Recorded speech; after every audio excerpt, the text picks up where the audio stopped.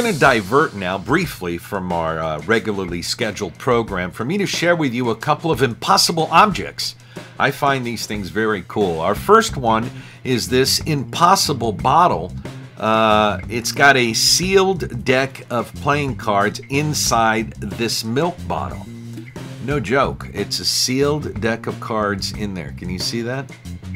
Now, if you know anything about building or working with glass, you know that you couldn't possibly build this bottle around that deck because of the heat. It would melt the sealed deck. It would melt the cards. I mean, burn the cards, and it would melt the plastic there of the seal. So you couldn't build this around the deck. So it actually did go right in through there. And that's why it's called an impossible object. David Blaine, autographed by David Blaine. This is the Split Spades deck. And it's just a very cool item. I really like it. It's got some information here, so let me read that for you. There were only, there's the information here. I was going to talk about it, but this is a limited edition official Anything is Possible bottle. There were only 44 of these made, and I have one of them. With this extremely limited handmade Anything is Possible collectible bottle, the impossible becomes possible, as you can see here. This very real, very solid deck of signed David Blaine Split Spades cards has been placed inside the bottle through the neck by fellow magician Jamie D. Grant exclusively for Phantasma Magic of New York City. For reals.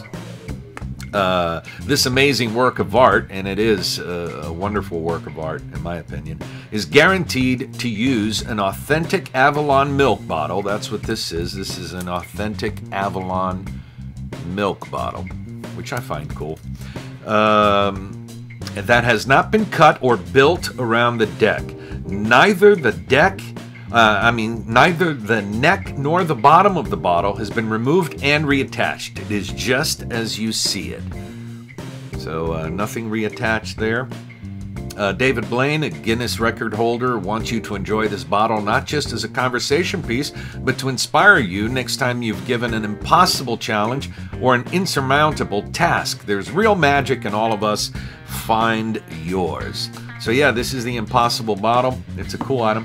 I have another Jamie D. Grant bottle here, and this is with a regular pack of bicycle playing cards. Same thing, same idea. It's a legit deck in there. Can you see that? It's sealed, right? It's got the cellophane around it, and yet there it is inside the bottle. It's cool. It's crazy. I love it. I love these impossible objects. I wanted to show you another impossible object. I usually keep this inside a shadow box here, but because of the glare, I wanted to take it out so you could see it better. And I will build these and give them away as gifts because I think this is really neat. It's a playing card, but look at the way it's cut and folded there. That's, you know, what? It's like an impossible object, right? So I think this is pretty cool. You know, as you can see, look carefully there. How is that possible?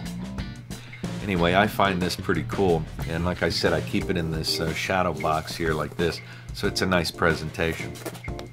But that's pretty cool. So this and my impossible bottles here, I wanted to share that stuff with you. I know some people nowadays, after Jamie D. Grant started making these, I think there are a couple of people who make you know, put playing cards inside milk bottles like this, but this is the original. This is Jamie D. Grant, the impossible bottle, and it's really cool with that rare Split Spades David Blaine deck in there, autographed. So that's it. I just wanted to share that with you. Pretty cool stuff, right? Yeah.